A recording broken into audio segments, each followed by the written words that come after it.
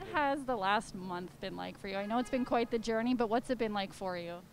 Last month, I mean, I've been injured, so haven't played any game this season yet. So I'm not gonna lie, it's been really stressful last month. But my coaching staff, my teammates, always helping me. My trainers are always taking care of me. So it's good.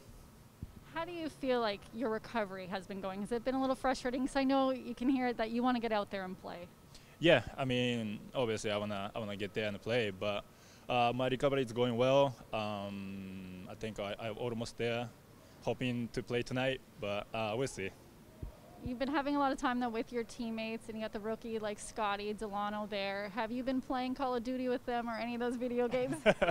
No, I don't. I don't really play video games. I used to play some Call of Duties, but I'm really bad at it, so I quit. So I don't really play. So even though you haven't seen minutes this season, have you been feeling kind of that love from Toronto and Canada, just cheering for you, waiting for you to come out? Oh yeah, for sure. I think fans in Canada are great. Like every time I walk in the street or some like go in the restaurant, they always talk to me and asking some pictures and stuff. So I definitely see some love from Canada. So I like it. I love it. All right, and then watching your team over the last couple of days, what have you liked and some things that you're feeling like when you get out there you can help improve on? I like how they compete. That's what we always do. No matter what, we compete, we fight.